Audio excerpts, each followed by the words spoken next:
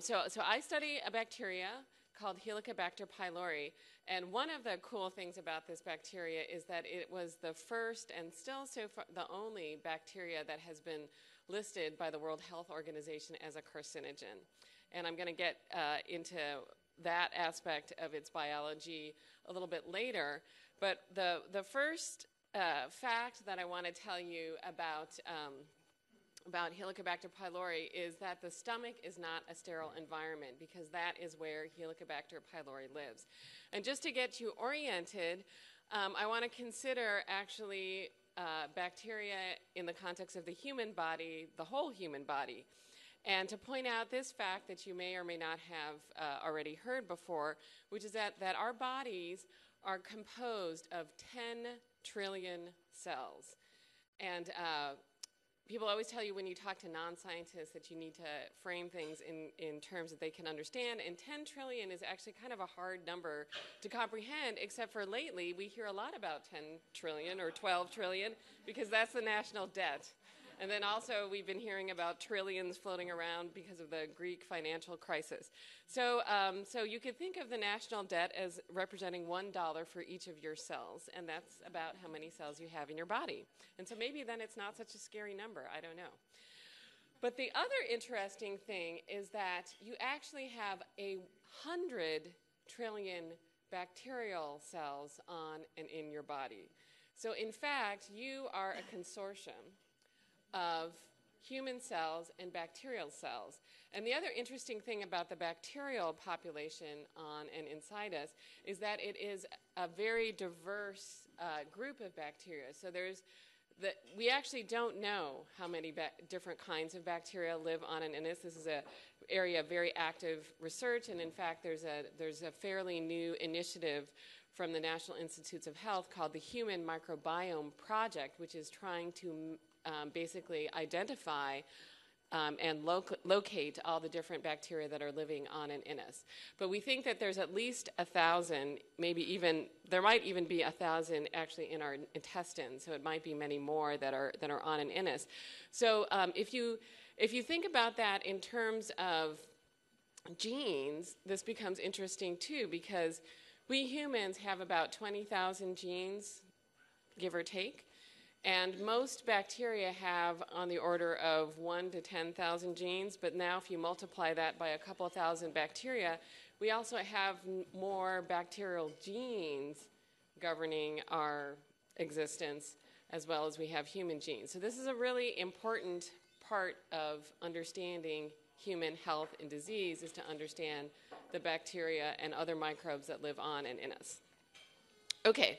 So where do these bacteria live? Well, they live lots of places. They live on our skin, in our eyes, in our mouths. We have a huge population in our mouth, and probably the largest population is actually in our intestines, where they help us digest our food, make important cofactors that we need, some essential vitamins that we need. But interestingly, people had always thought the stomach was a sterile environment. And does anybody know why that is? Acid. So everybody's saying acid. And that's not a bad idea. And the cartoon on this side is just supposed to represent that diversity of bacteria.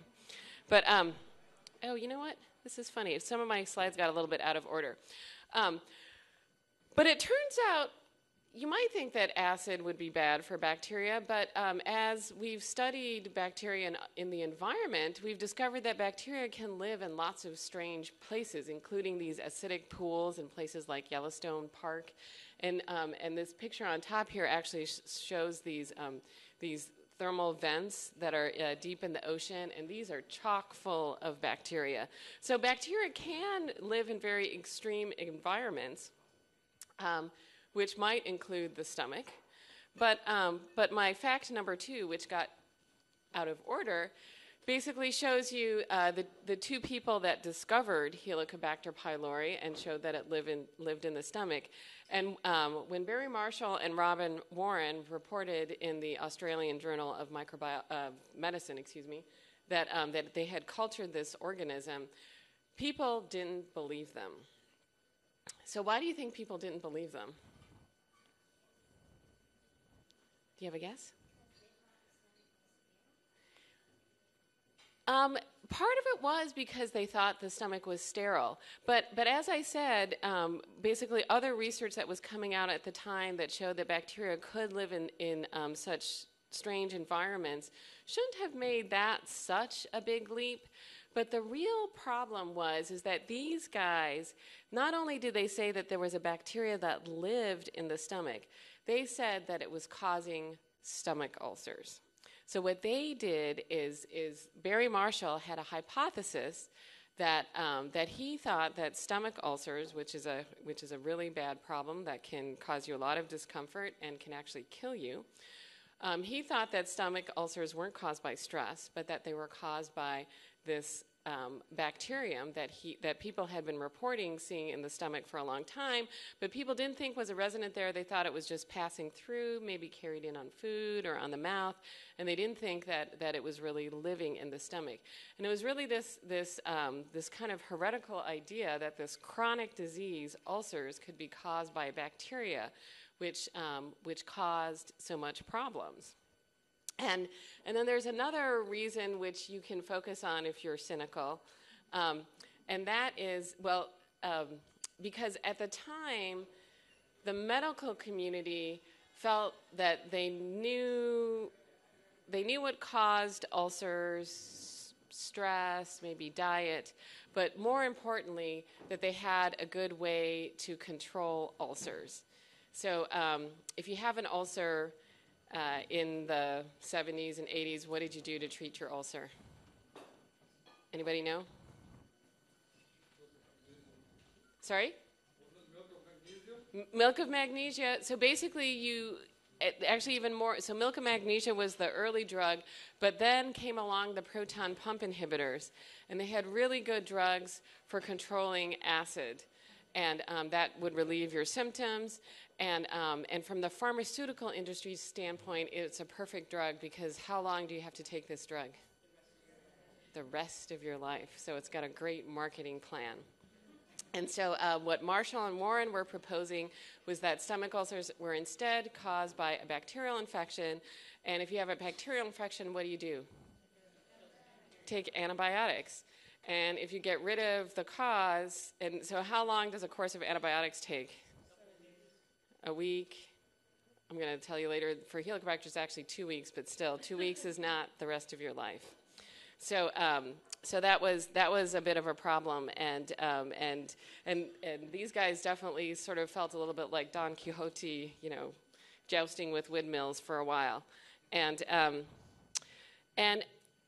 the other thing too that was a little bit problematic, even so I've been sort of railing on this conspiracy about doctors and the pharmaceutical industry, but there was a lot of maybe less vested scientists that also questioned this finding, and that was because they were concerned that Marshall and Warren were sort of ignoring a fundamental principle in biology, and that leads me to tell you just a little bit about one of the great microbiologists of the 19th century, and that was Robert Koch. So Robert Koch was a German scientist. He was very important to the field of microbiology, sort of like Louis Pasteur, who some of you may have heard of as well. And Koch did a lot of great things. This is actually a drawing of him in his laboratory, which is actually appropriate because a lot of what he did was figure out ways for us to be able to actually see bacteria, figure out ways to culture them, to grow them, and to stain them so that we could see them in a microscope. And one of the other things he did was he was a very deep thinker, and he tried to establish a scientific framework to establish a bacteria as a cause of disease. And he developed these things called Koch's postulates, which basically are a set of rules for associating a bacteria with disease. And I'm just going to read them here because we're going to think about them in the context of Helicobacter and stomach ulcers. So Koch's first postulate was that an organism must be associated with a disease lesion. So Marshall and Warren actually, in their experiments, what they did is they took biopsy material. So that is, they took little pieces of stomach material that had been isolated from patients with ulcer disease, and they grew out Helicobacter pylori, this bacteria, from them. So that was the first postulate. And then the second postulate is that you must isolate the organism in pure culture. So you remember at the beginning of the talk that I said that we have more than 1,000 different kinds of bacteria living on and in us. So, so just because you grow a bacteria, is that really the right one? What if there's a bunch of other bacteria that are also at the site? Is it the one that you think it is, or is it a different one that grows with it? So he said that you have to get a pure culture of said organism. And then the really tricky one is number 3, where Koch says that then you have to administer this pure culture of organisms into an animal or human and get the disease. So you have to basically take this pure culture and then administer it to a naive host and reproduce that disease. Now, it was a little easier to do experiments on humans back in Koch's day. Now it's pretty hard, but we can use animal models to study diseases because some bacteria will cause disease in multiple different kind of animals. But actually, it turns out that's actually difficult for Helicobacter pylori because it is exquisitely adapted to live in humans and some non-human primates. So, so we actually use a mouse model of infection in the lab, but it's really lousy. It's not a good model for the human disease. So, so 3 is pretty difficult. Although, what Barry Marshall did was to actually drink a culture of Helicobacter pylori, and in fact, Marshall and Warren actually won the Nobel Prize for their discovery of Helicobacter in 2005, and that paper is cited in his Nobel award. So he drank a culture of Helicobacter pylori, but he got an upset stomach, he got a little bit of inflammation, and then he treated himself. And so he didn't really get an ulcer. And then the last part of it is that the organism must be re-isolated from the experimentally infected animal's disease lesion to really prove the whole cycle of that the disease is really caused by that organism. And that part wasn't done for Helicobacter either.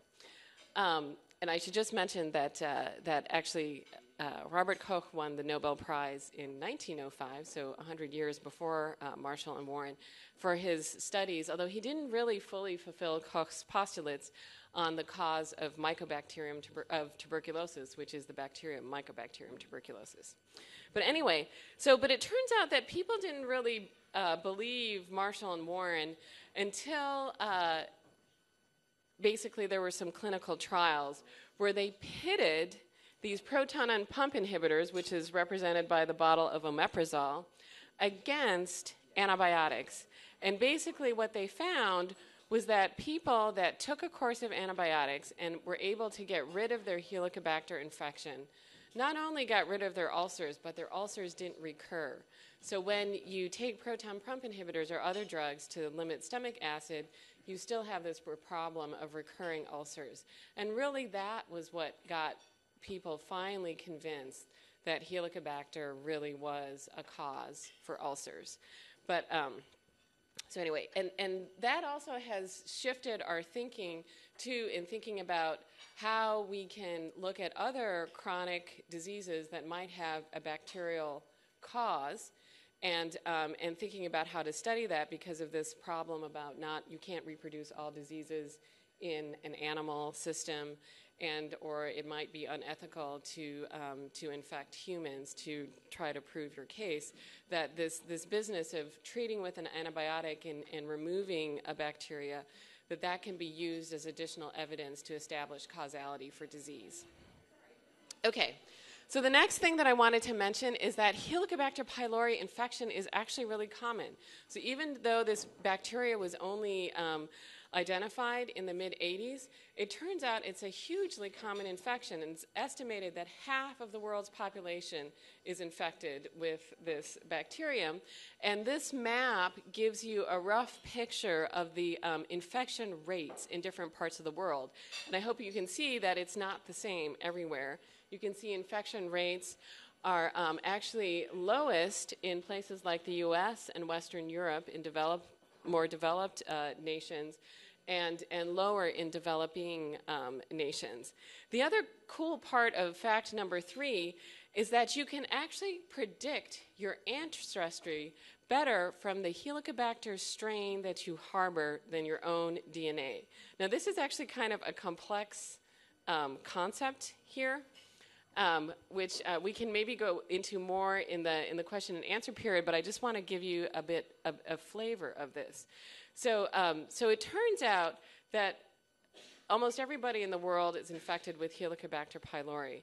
And then when people started looking at different strains of the bacteria to figure out if there were particular strains that were really associated with bad disease, like we see in diseases like cholera, where you have these bad strains that take off, or like another example would be like the Jack-in-the-Box strain of E. coli, which is a particular clone that carries a toxin that causes a bunch of disease. What they found with Helicobacter is that every person seemed to carry their own unique strain. And if they looked at strains from different people, they didn't really look like each other. But they started to see patterns when they looked at strains within families. And then what some researchers did was to collect Helicobacter strains from all these different parts of the world and analyze the sequence of the bacterial genome. And what they discovered is that strains that were from similar regions looked more like each other, and they did this really complex statistical analysis where they looked at a bunch of different genes, and based on those sequences, they could basically kind of get a pedigree. And they saw these different kind of strain types, and you can see that the strains in Asia had a lot of this kind of yellowish, greenish color, and that in Africa you had most of this blue, although then there was another group that were these like very red-dominated strains. And then when they looked at the patterns of strains across different places, what they realized is that you could see this sort of mixing which mirrored the major migrations that humans have made out of Africa and to populate Asia and Europe, and then you can see also that the strains of the native Alaskans in Alaska actually look more like the Asian strains. And people have been getting a lot of mileage out of this. And there was actually just last year a really interesting paper where they looked at the peopling of the Pacific, which has been a major conundrum of exactly how that happened. If there was a wave that came from Asia sort of when the seas were lower and there was more of a land bridge, whether they came into Australia and then into New Zealand, or whether there were two separate migrations. And then there's been another theory that everything came out to like Fiji and things came through Taiwan. And basically by studying the Helicobacter strains, they basically proposed a route through Taiwan, and then an independent analysis looking at linguistics by looking at languages actually came up with the same theory. And so now that's basically the accepted idea about how the Pacific was peopled, because there's this sort of convergence of these two independent measures of humans, what bacteria they carry and what language they have that supports the same wave of migration. So study of bacteria can be used for anthropology.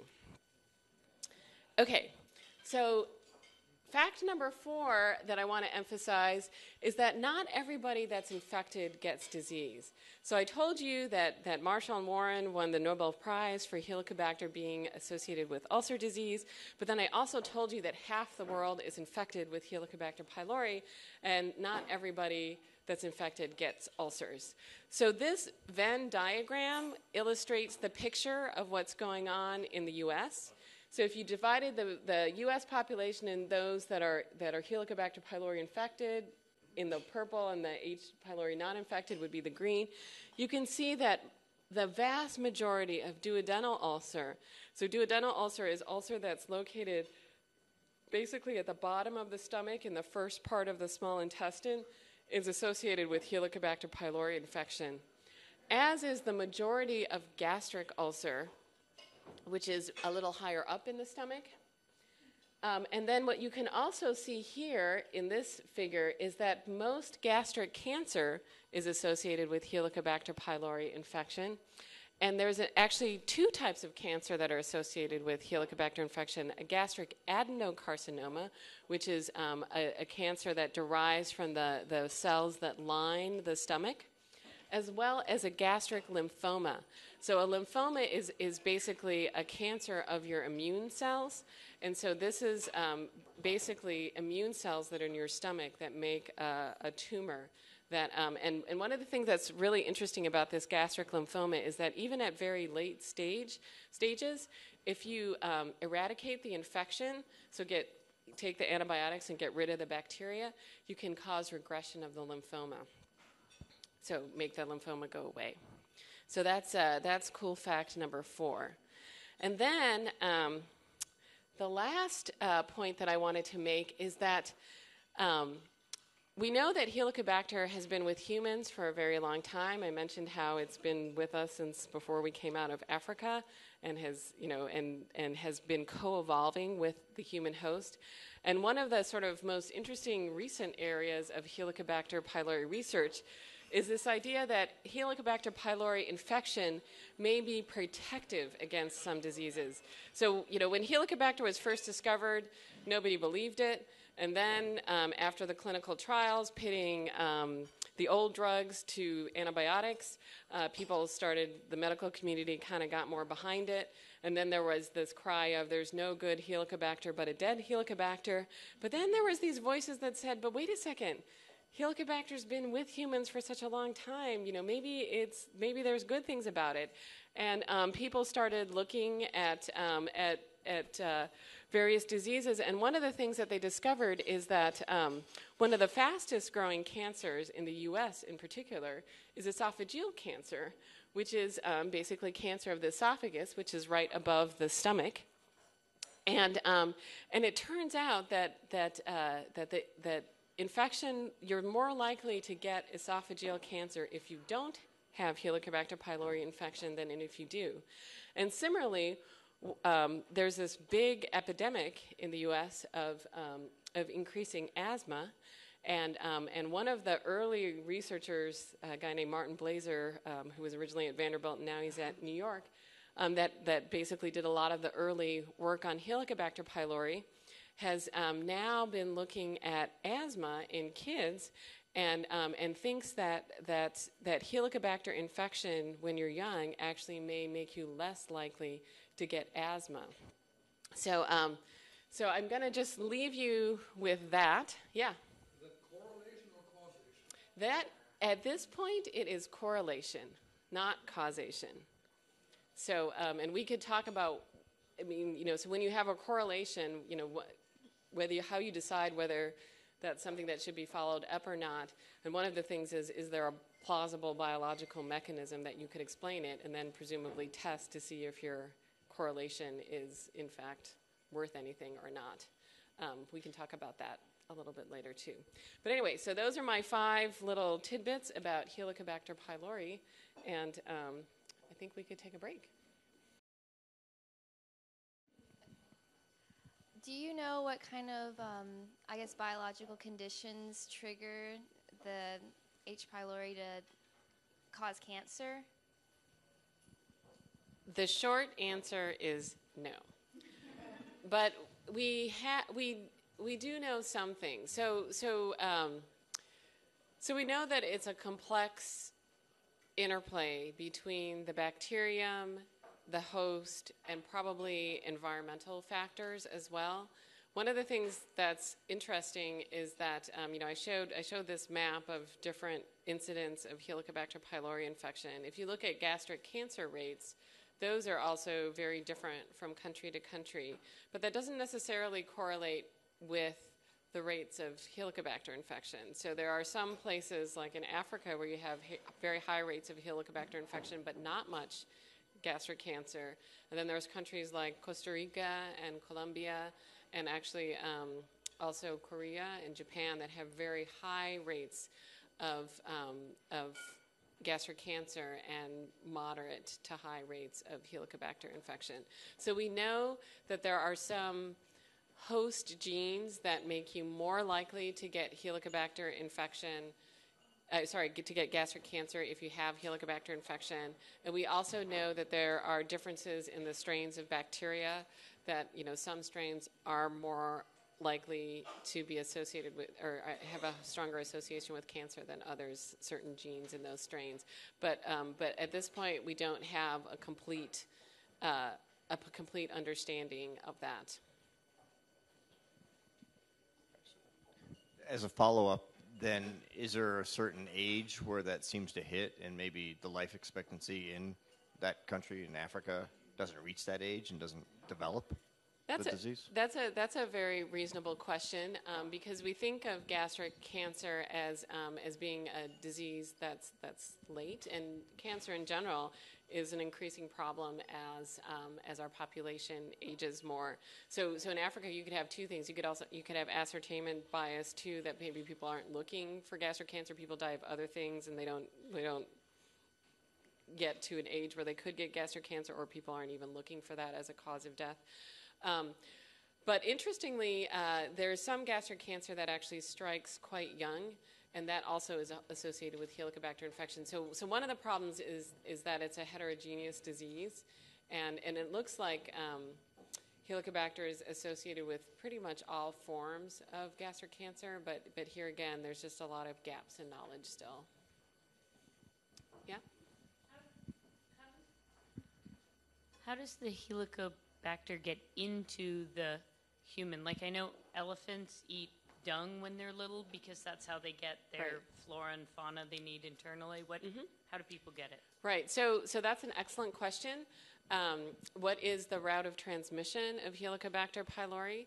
And you brought up an oral fecal route, which is a common mode of infection even for humans. So actually most diarrheal diseases are actually thought to be acquired through the oral fecal route. Basically what happens is you've got either contaminated water or contaminated food, say from farming practices, where fecal material is used for fertilization, the food gets contaminated, and then you ingest it. We don't exactly know the route of transmission of Helicobacter pylori, but it does require very close contact, and it's actually most likely an oral route. And I like to, there's a colleague of mine at Stanford that did a really interesting study that I call the spit, vomit, poop study, where she basically tried to culture Helicobacter from these various different sources, because people have detected Helicobacter DNA in your mouth, but it doesn't seem to survive very well in the oral cavity. And similarly, you can detect Helicobacter DNA in stool, but I didn't really go into this, but Helicobacter pylori can survive the acid of the stomach, but it actually doesn't like acid. There are some acidophile bacteria, acid-loving bacteria, but H. pylori is not one of them. It has specific strategies to deal with acid, but it likes a neutral situation, and it actually really doesn't like the more basic or alkali pH of the lower intestine, so it actually doesn't survive in stool. But the best place to get to culture Helicobacter actually was from vomit, or even from little filters placed away for where somebody was vomiting, and the aerosol basically transported to the filter, and they could grow Helicobacter from there. So you might be thinking to yourself, but how does an oral route of transmission really work? Okay, maybe transmission within families. But the other thing that we know is that the age of acquisition of Helicobacter infection is actually usually quite early. It's when you're kids. And if you just well, first of all, if you have children, you might already be understanding the oral route. As they stick their hand in your mouth. But then also just think back just like 100, 200 years ago, before we had, lots of bottles and baby food and, just go to the store and get baby food. Actually, pre-mastication of food was and in some cultures still is a very common way of feeding young children. And so that, oral is like right there. So, and then, cultures where there's a shared common pot, shared utensils, suddenly things, I can't have it for everybody. All right, okay, this was clearly too easy. So fortunately I have 6. So I saw a hand there. Yes? All right, and a hand there. All right. Excellent. I'll go pass these out now.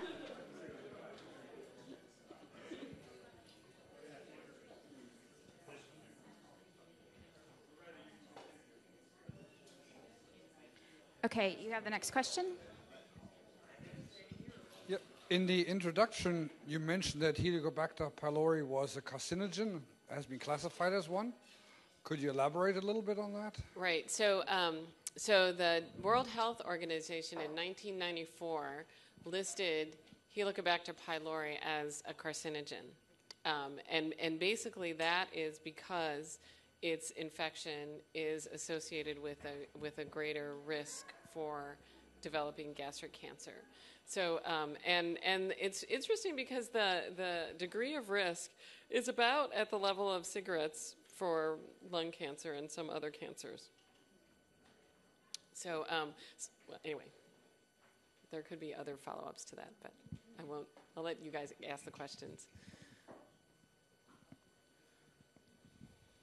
Hi there. How can I have my H. pylori checked for my deep ancestry? So basically, the first thing that you need to do is to figure out whether you're infected with Helicobacter pylori. And if you are infected with Helicobacter pylori, then what they do is they actually look at the sequence of 10 different genes in the Helicobacter pylori genome, and they look at those sequences. And then they don't sequence the whole gene. It's a little part of these different, so it's basically a couple hundred base pairs at different points in the genome. And they actually concatenate all those sequences into like a big row. And then they look, and then they basically throw that data into this big database that has all these sequences from strains in all these different places. And then they run a computer program that basically looks to see what it matches the most. And different of those sequences are characteristic of strains from these different regions.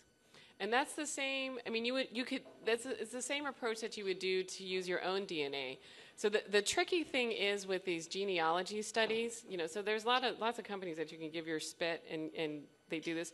And basically what they do is they sequence little pieces of our DNA, either from our chromosome or our mitochondrial DNA, and they need things that are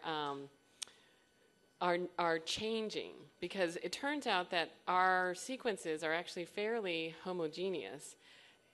We do have differences, but not differences that are sort of fixed in different lineages that are informative.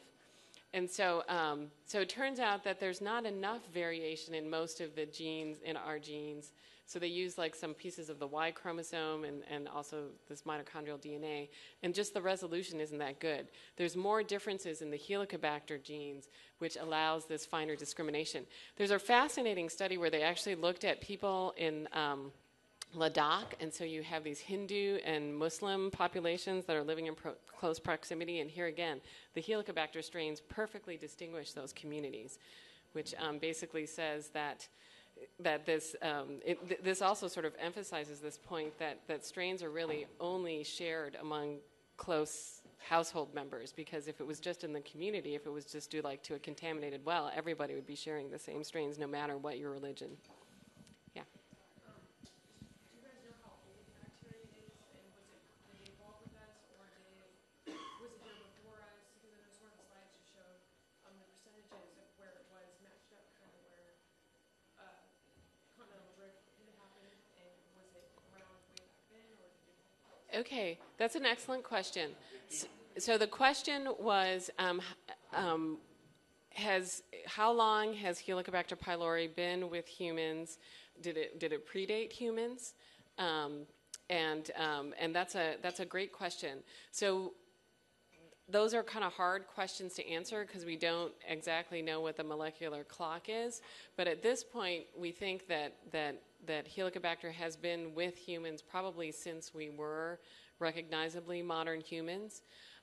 H. pylori actually does naturally infect some non-human primates as well, although that hasn't been really studied that extensively.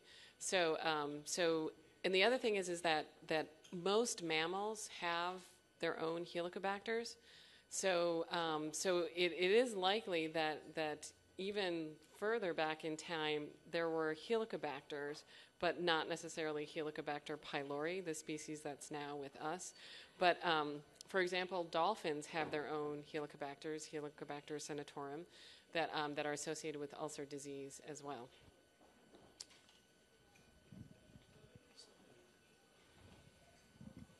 What, if any, impact does the bacteria have on autoimmune diseases like HIV, or the less or more benign ones like lupus or MS, or ones that aren't quite as fatal? Okay, so that's an interesting question. So, I mean, you could think of some asthma and allergy as, well, that's actually not really an autoimmune disease. So at this point, there isn't any major association. There are some associations of related bacterial infections with autoimmune disease. So Helicobacter is closely related to a pathogen called Campylobacter jejuni, which actually causes diarrhea. It's the most common cause of diarrhea in actually places like the U.S. and Western Europe. And in that case, that's a very transient infection. That bacteria normally lives in wild birds and domestic birds and some domestic cattle. And interestingly, when that bacteria infects, its surface is coated with some molecules that look like proteins that are actually sugars that we have on our cells, and that is associated with basically a neurological disease called Guillain-Barré syndrome, which is an autoimmune disease. But so far, there isn't an association with Helicobacter. Now, the HIV question is an interesting one because there are some chronic bacterial infections that are basically have a higher incidence in people that are immunocompromised due to infections like HIV. So TB is a big one, for example, and a number of fungal infections that have become a big problem since the HIV epidemic. Interestingly, Helicobacter, so in this case is basically bacteria such as TB, which can be latent in the body because the immune system is basically controlling that infection. In a situation like HIV where the immune system is dampened, now the bacteria gains the upper hand and can now cause problems. Helicobacter, as part of its lifestyle, actually seems to require the immune system, and a particularly kind of a type of immunity that we refer to as Th1, and so it actually doesn't have increased symptoms or severity of disease with HIV, and in fact, there's a recent study that suggests that Helicobacter infection actually can make you more likely to control your TB infection because it kind of activates the immune system into this kind of aggressive stance, which helps suppress other infections like tuberculosis.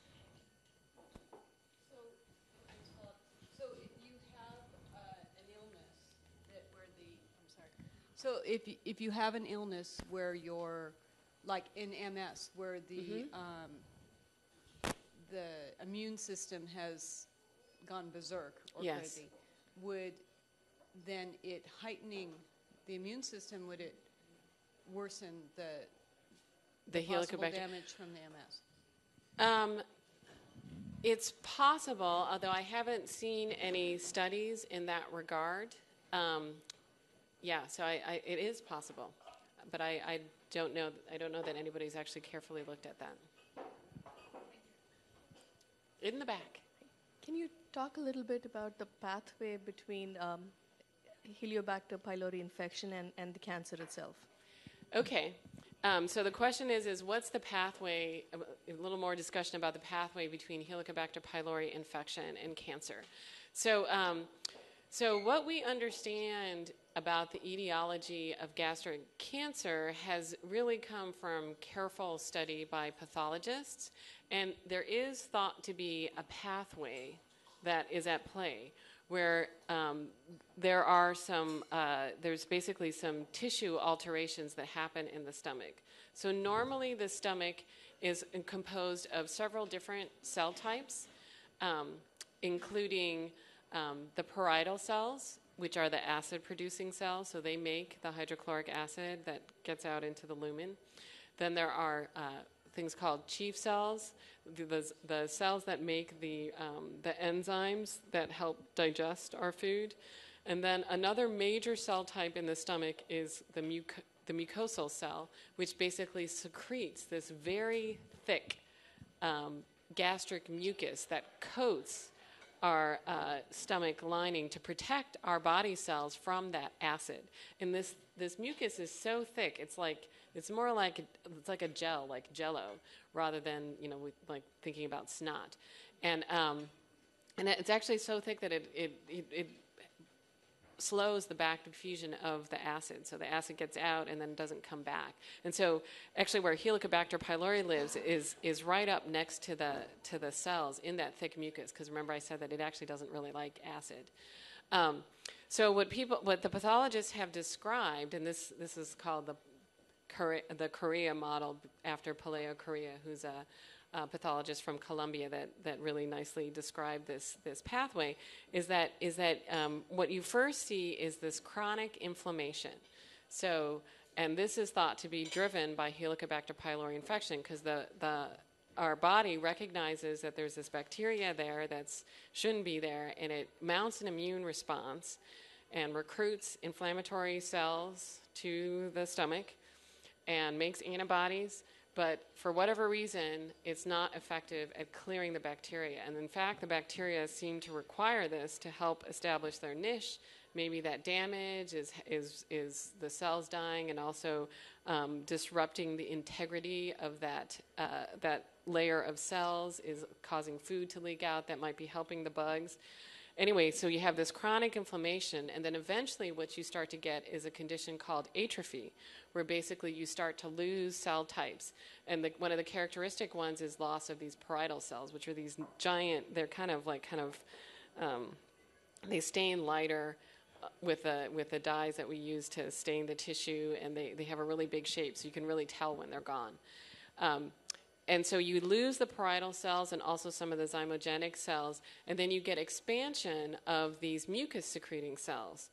And then now the gastric glands start to, and you've still got all these inflammatory cells coming in, and so now the nice architecture of the glands starts to get disrupted. You actually get a thickening of the stomach lining, where you're getting enhanced proliferation of these mucus cells. And now they start to not look like normal gastric mucus cells, and they start to secrete different mucins that are more like the mucins that are secreted, that are made in the intestine. And so this condition is called intestinal metaplasia. And then after you start to see this intestinal metaplasia, then you can see what's called dysplasia, where now the cells are really starting to look funny and grow aberrantly, and then you can get basically start to get invasion. And once the cells basically invade below the normal surface, that's when you get into a situation that would be described as cancer. So Helicobacter pylori is thought to be an early event, that it's basically starting this cascade by causing this persistent inflammation. And one of the major questions has been is to what extent this pathway is reversible. So we know, for example, in the case of smoking and lung cancer, that if you stop smoking, within a certain number of years, the NIH, they have a nice, I don't know what it is off the top of my head, but they can kind of tell you how much, how many years of cigarette-free, how much your risk lowers. We don't really know that for Helicobacter pylori infection. In fact, one of the best studies has been by actually the same scientist I mentioned, Paleo Korea, has had one of the longest studies where they actually tried eradicating Helicobacter infection in people in Colombia, which happens to be one of these countries where you have a really high risk of gastric cancer, particularly up in the mountains. So they got people that had some of these pre-neoplastic lesions, so atrophy and intestinal metaplasia, and then they eradicated their Helicobacter infection and then followed them over time to see if their lesions progressed. They didn't really look at cancer as an outcome. They just looked at their what the pathology of the stomach looked like over time, because they can take these biopsies by endoscopy.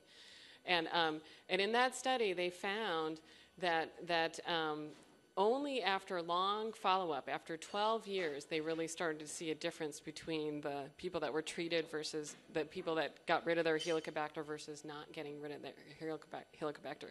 So there was basically an effect with the square of the time of being Helicobacter-free, leading to less progression and more regression of pathology. So that's really the only study that has started to sort of look at the reversibility of that process.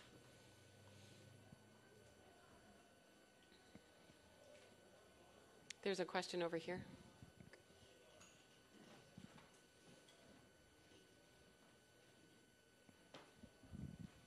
Thanks. It sounds like there's areas where the H. pylori is being looked at as a therapeutic, or not? As a therapy. As a therapeutic. It sounded like you said there are certain situations where it's involved and you have less chance, or well, maybe the so question is there still, research going on in that well, area? so that's pretty new research. So these more recent associations of, saying, okay, look, there might be good sides to Helicobacter infection have really only come out in the last couple of years. Actually, in my lab, we just got a little pilot grant to start to look at this problem in the esophageal cancer situation, partly capitalizing on a unique opportunity that one of my colleagues at the center has one of the largest cohorts of people with the sort of pre-cancer condition for esophageal adenocarcinoma, which is something called Barrett's esophagus. And so there's the Seattle Barrett's esophagus cohort. So we have a hypothesis about why this might be going on. And our idea is that maybe when you get rid of Helicobacter in your stomach, something else can come in. And that maybe the reason that Helicobacter is protective for esophageal cancer is that it's excluding another infection that might be causal to esophageal adenocarcinoma. When the association with this negative association between Helicobacter infection and esophageal adenocarcinoma first came out, the explanation that was put forward actually had to do with acid, because the biggest risk factor for getting esophageal adenocarcinoma is acid reflux, which is when stomach contents basically come up into the esophagus because the valve at the top of the stomach isn't working properly. And then it's thought that this constant acid exposure basically erodes at the stomach, and then you actually, similar to what I just described in the stomach, you actually then get this condition called Barrett's esophagus, where now the normal squamous epithelium of the esophagus gets replaced by mucus-producing cells that look more like intestinal cells. And then that's a risk factor for then getting esophageal adenocarcinoma. Now, there was a couple of really interesting studies. So the idea there is that sometimes when you have Helicobacter infection, as I mentioned, you can get atrophy in the stomach where you lose the parietal cells, which are the guys that are making the acid. So in that situation, if you have Helicobacter infection, you might have less acid, less reflux, less disease. So it turns out that the situation with Helicobacter is complicated, because remember, one of the biggest disease associated with Helicobacter infection is actually ulcer, where you actually have more acid production. So maybe different infections make you more or less likely to get atrophy. So there was two big studies, one in Finland and one actually in California in the Kaiser Permanente cohort, where they basically said, okay, if it's really acid, if we control for gastric atrophy, we should get rid of this association of Helicobacter being protective for esophageal adenocarcinoma. So they used a blood test to look at the ratio of some of these gastric enzymes, pepsinogen 1 to pepsinogen 2, as a marker for atrophy. And when they did that, the Helicobacter infection protection was still there. So that suggests that maybe it's not acid, that maybe there's something else to the story. And so that's why we've decided to say, okay, well, let's look to see if there's a new bacteria on the scene. So we're going to do a little study to see if we can find evidence for that or not. So I was just wondering if there was any correlation with the different strains and any of the, whether ulcers or the different forms of cancer? Yeah, that's a really great question. There's been a lot of work in that area, and so far, not much answers. So far, most of the gene differences that are associated with more higher likelihood to get ulcer are also associated with higher likelihood to get cancer. So at this point, there aren't really any good markers that explain this dichotomy, and I really think that there is a dichotomy. If some of you may remember it on that Venn diagram, one of the things that to me has always been fascinating is if you look at the curves from just from a strictly epidemiologic sense. Duodenal ulcer is protective from gastric cancer. There's no overlap there. People that get duodenal ulcer don't get gastric cancer. People that get gastric ulcer sometimes get gastric cancer. So, and if you look at, here again, the inflammation and the pathology that's associated with these different diseases, when you get duodenal ulcer, the bugs are at the bottom of the stomach in a place called the antrum. And in that condition, you often actually get increased acid, and in fact, you get actually stomach-looking type cells in the first part of the duodenum, and the bacteria move down there too, and that's when you get duodenal ulcer. When you get gastric ulcer or gastric cancer, you have this opposite condition where both the bacteria and the immune cells that are chasing them move up into the body, which is the main acid-secreting compartment. So the stomach's kind of big, and it's kind of looks like this. And so the middle part is the acid-producing part. The top, right at the top is called the cardia, closest to the heart, and then the bottom is this antrum. So if you get this inflammation up into the body, that's more associated with gastric ulcer and gastric cancer. And so I think there probably are differences in the bacteria that result in these different tropisms, this propensity to go to a different spot, but we don't know what they are now at this point. Other questions? Sorry, one more. So some of the strains are passed very young. What about like adoption? How does that work as far as? That's an excellent question. And in fact, I have a postdoc that has just written a grant to look at this because.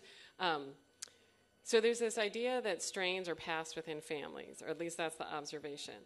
And so the question is why is that? Is that because, and I mentioned that there are genetic differences among strains from different groups of people. And so is that because the bacteria has co-evolved with the host, and so therefore you're more likely to get a strain from your parent because not only do you have close contact, but you also share your genetics, and so the strain is more, adapted to pass to you.